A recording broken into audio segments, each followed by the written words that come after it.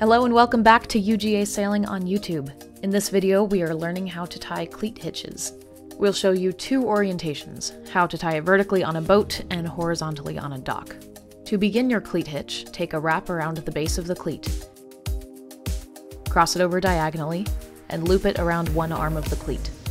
When coming up for a second loop, give it an underhand twist before securing it down.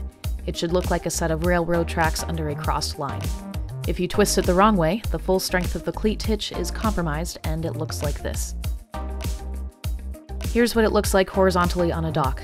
Again, take a wrap around the base of the cleat, cross it over diagonally, and loop it around one arm of the cleat. Perform an underhand twist and secure it down. If it looks like this, reverse your twist.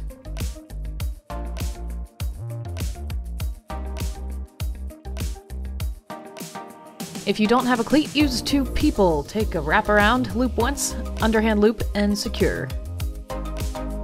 And voila! Thanks for watching, leave any questions or comments down below, and we will see you next time.